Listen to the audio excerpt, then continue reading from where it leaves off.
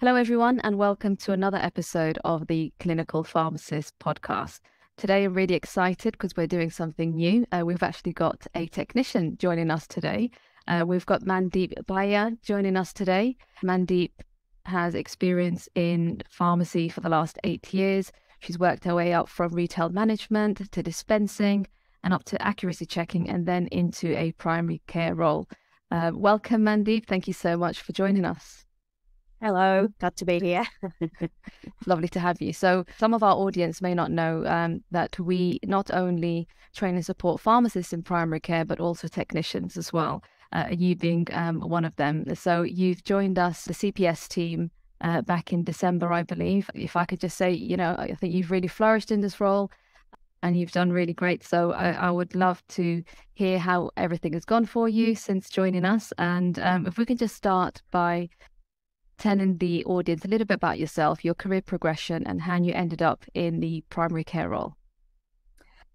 Yeah, so a lot of my pharmacy experience comes from quite a while back. So I did start out in management, and because we had a healthcare counter and healthcare products, out of necessity, I learned to dispense and support our dispensing team. And I think from that standpoint, I ended up kind of enjoying that part of the business and doing more pronounced tasks to do with operations in the pharmacy. So the next organic process was to go into the technician role. So I studied and did a lot of one-to-one work with my tutor at the time.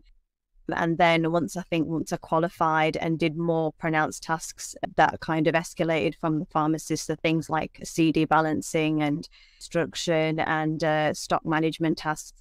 I went on to doing accuracy checking, which was another kind of step up in terms of progression. So I think once I kind of got the most I could from accuracy checking, because it is doing kind of like the same task on a regular basis, there was a kind of hole there where I thought I could really learn a lot more and enhance my clinical knowledge, because you do assimilate clinical knowledge in accuracy checking. But I feel like there's real scope to learn a lot more and work more closer with pharmacists, I suppose. So it was kind of like the next step would be doctor's surgery, where prescriptions are handled quite regularly and you kind of see the justification behind people's treatment plans. So yeah, kind of from that standpoint. Thank you for that. And how did you actually get into technician's role in primary care? What was the transition for you like? So the transition into kind of the primary care role was more, I mean, initially you kind of think, oh, it's totally different because you're not dealing with so much the legalities of prescriptions, everything in a community care basis. But I feel like when you're armed with a really good rapport with patients and understanding of medication, have a good foundation of how medicines work, then to knowledge and going to primary care is quite like a fluid step. You do get supported with a lot of training, so it's not as if you're put into that role and you don't get a thorough induction. You do get a very thorough induction.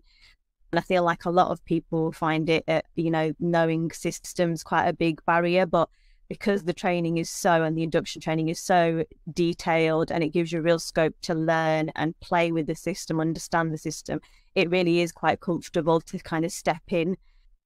And a lot of the teams are quite happy to have technicians in place, really. So I feel like there's a real appreciation for what you know and your almost like medicine's expertise in like a doctor's surgery environment.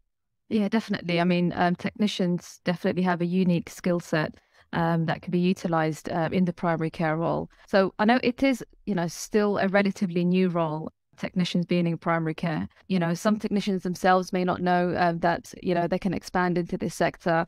A lot of pharmacists and even some GPs are unaware of, what a technician can do in a primary care role. So can you tell us a little bit about that? What are some of the roles and responsibilities that a technician can be responsible for in a primary care role? So it can be quite diverse, and it totally depends on how you develop, because the beauty of the technician role is you can have quite entry-level tasks, and as you develop, you get more pronounced tasks and more complex tasks. So there's a real kind of trust with how you learn and progress. So one of the things that I tend to do is supporting SMRs. So we do level 1 reviews and we flag patients or high-risk patients for key services. And the other thing is kind of using that sort of level 1 review to reauthorize prescriptions and issue repeat prescriptions. So you're kind of harnessing that skill set in a few different ways. Clinical letters, trying to process them, especially discharge summaries, because that's quite a heavy workload when a patient comes out of hospital and a lot of things have changed. And also things like even actioning MHRA alerts, which is quite a regular piece of work that happens throughout the year, and flagging patients that might potentially be affected and contacting them, or even just bringing awareness that there is an alert out. So there are quite a lot, and it's just not limited just to that. There are auditing that you can do where you create enhanced reports of patients who meet certain criteria for medication reviews around things like hypertension and a cardiovascular risk. It's not just limited to what I'm mentioning. There's so much more. And I'm guessing as the years go on, it will get more and more complex. Yeah, definitely. And I think, as you said, there's a lot of variety, and it really does depend on, the scope of the individual technician as well. As you said, there's entry-level tasks, and then as you progress and become more competent and acquire more skills and experience, there's so much you can do. It really does vary, and there is, a lot of variety that you can enjoy in this role. What would you say have been, some of the challenges, if any, working in a primary care role as a technician, and how would you overcome them? So I feel like if you're community based, and a lot of us technicians tend to be community based, you're used to kind of like quite a small knit team, and you get used to that, seeing the same people every day. But in a kind of PCN environment, there's such a wider team. So you're not just talking about people in the set practice that you're in, you're talking about all the doctors and clinicians that cover quite a wide connection of doctor surgery. So it's getting used to a wider team approaching and being open to approaching different levels and different members of staff. So I feel like when you're at community level, you kind of apprehensively approach doctors about queries with prescriptions. But when you're in practice, it's quite open. It's quite nice to be able to just message a doctor or contact a doctor and say, oh, I've come across this. Can you just help me with it? Or if you've got a query, I feel like it's not just as well doctors, it's your nurses, it's your diabetes specialists, it's your healthcare assistants, it's even your wider reception team. So there's so much, but it's just a case of getting to grips with that wider team and getting them as well as what their capabilities are. I see. Okay. And I think when you first started out in the primary care role, I believe it was a face-to-face role that you started with, and then since joining us, you moved into more of a remote role. What's it like going from a face-to-face to a remote role? I feel like it's one of those things where it's an adjustment. I wouldn't say it's a negative adjustment. I would say it's more of like just being a bit more self-assured and approaching people either via messages or emails or phone calls, groups where we can readily contact each other with a clinical query. So I feel like it's just you having to kind of not worry too much and just throw out your questions to the people that you need to contact, and if they don't contact you, throwing it out to someone else. So being a bit more time efficient and not holding back, thinking, oh, I'm only a technician, I can't contact so I don't think they'll look at this query. It's just a case of being open with whoever is the best person to speak to. So for us, it would be even your supervisor that's based in practice. We have our own clinical queries group, so it's good to submit queries on there.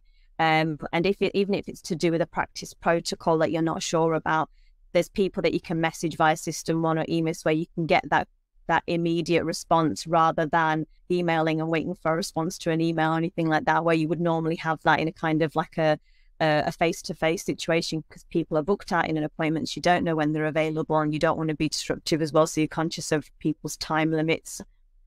Yeah, no, that's a really good points you mentioned there. And I agree with everything you said. The fact that it's a remote role, I think some people might immediately think, oh, if you are in a remote role, you'll be quite isolated. But it is down to you to reach out to those people, as you said, introduce yourself and get in touch with everyone. What's your experience been like? Do you feel supported in this role? What about, sort of like the team environment sort of feel? Yeah, I will say that the one big thing, I feel like, because there's so much flexibility with the roles, a lot of people do remote working when they are based in PCN as well. So you've got that kind of like hybrid mentality to working now, because not every doctor's surgery has all the rooms available for every person to have their own individual room. As we know, it's quite congested with patients. There's always clinicians that need to see people face to face constantly. So hybrid working is quite a positive model that a lot of practices have undertaken. So everyone is pretty much immediate with messaging and contacting each other, or even if it's just an FYI or we've changed a process and an email with a document, that's a better way of keeping you aware of processes changing rather than messaging. But messaging is so, essentially, I would say I would message quite regularly every time I'm on shift, because there's always something that I come across, or a patient that I'm not sure of, or someone's done some work and I need to delve into a bit more detail as to what the outcome was, or then you can just message that person straight away and you've got an immediate response. I see. Okay. And just going back to, as you said, there's a lot of variety for technicians. What has it been like for you? Because I think you've progressed quite quickly in your role because you've been quite proactive. I think you've been quite good at, developing new skill sets and putting them into place, put them in practice quite quickly as well. So what's that variety been like for you? And, would you say that your confidence has grown with that? Yeah, so I feel like as with anything, when you're learning something new or learning to do something new, you start off quite small, and as you develop or you feel like you've got the competence to do more, people can see it in how you approach the workload.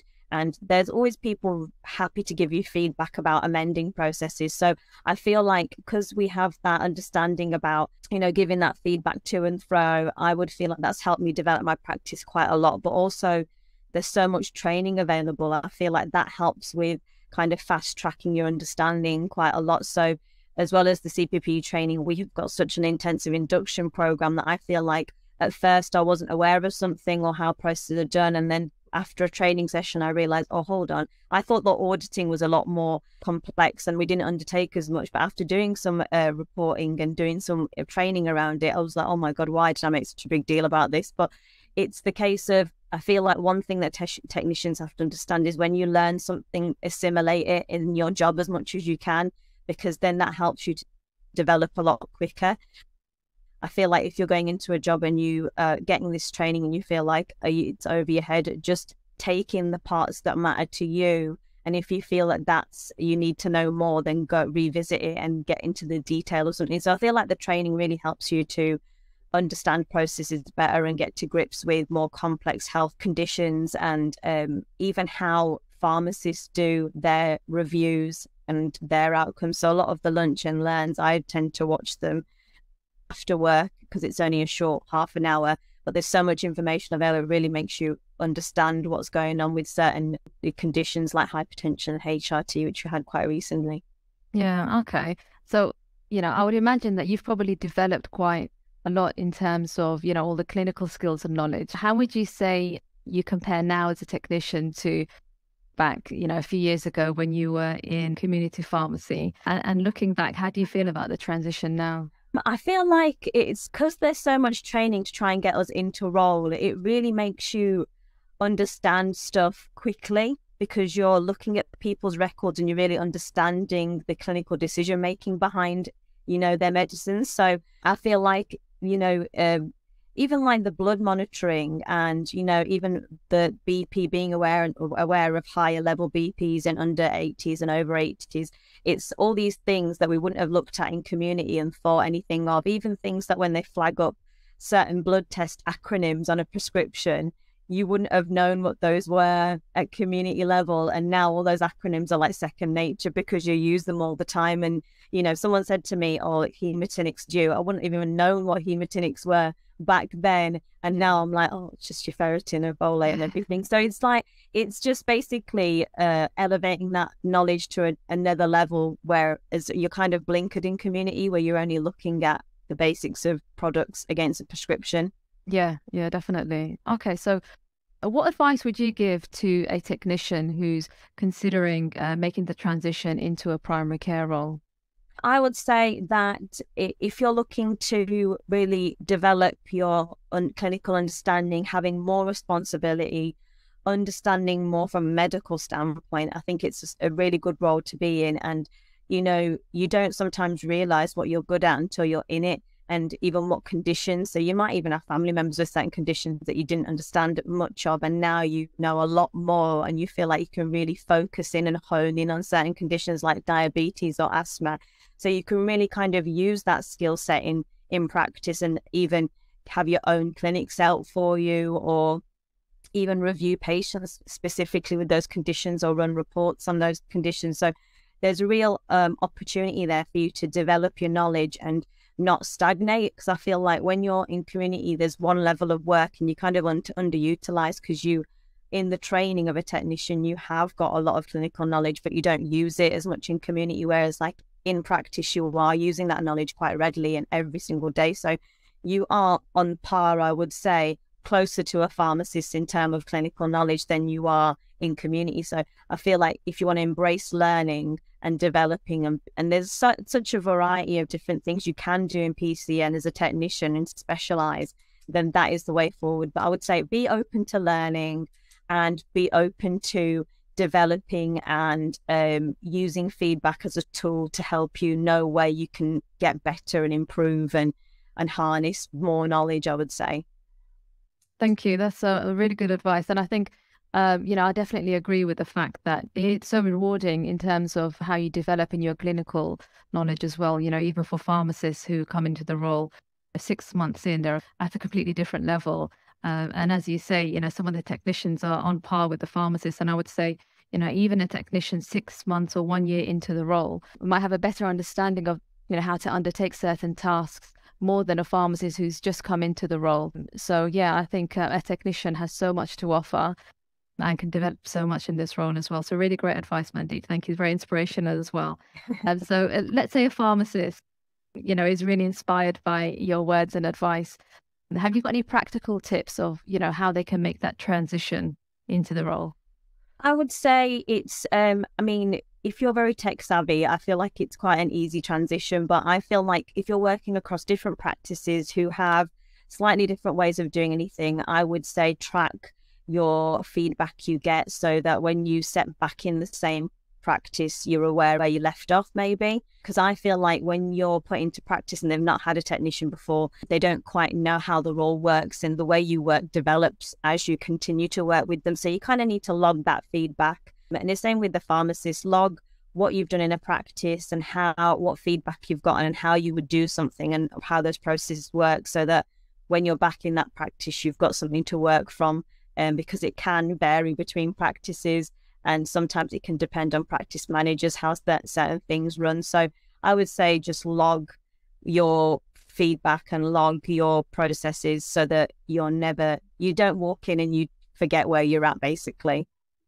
Thank you. That's really good tips. And if I can just add to that as well. So a technician who is ready to make the transition into a primary care role. So the step one would be, obviously, as you said, to make sure you understand the role, because sometimes going into a practice, the staff there may not necessarily know how to utilize you. So, so definitely have a good understanding of the role. And I would say also to not hesitate to go ahead and, start applying for jobs. Now, as you said, coming into the role, you had, a really good induction, and you had plenty of training to equip you with, those essential skills and knowledge to be able to start carrying out some of those, basic tasks. So I would say as a technician, if you're interested in a primary care role, make sure you understand what the role is, what you're getting yourself into. And I think don't shy away from putting your application in. And as Mandeep said, you will get all the training and support needed. I think, with every role, it's just the attitude, that willingness to learn, because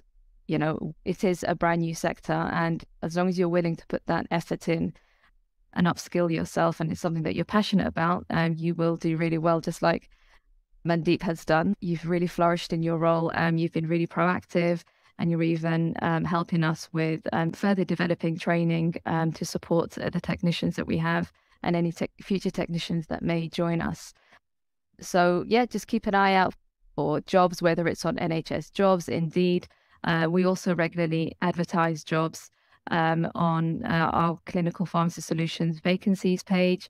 We've also got some training programs that are targeted for technicians as well on our academy. So I'd encourage everyone to have a look at that. And yeah, any last thoughts from you, Mandeep? I would say, yeah, don't be scared of the idea of going into PCN. Totally, you've got such a friendly team, whichever PCN you walk into. So, I would say just kind of bite the bullet and see how you go. And with every interview that you have, it's always an opportunity to develop and improve for the next one. So don't just let one interview hold you back either. Teams are getting bigger now, so there's always going to be them opportunities there for you. Yeah, definitely. Thank you, Mandeep. Okay, so I think we'll wrap up there. Mandeep, thank you again so much for joining us.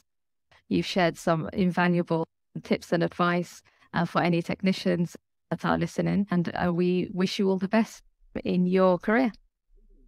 Thank you. Thank you for having me. It's our pleasure. Thank you.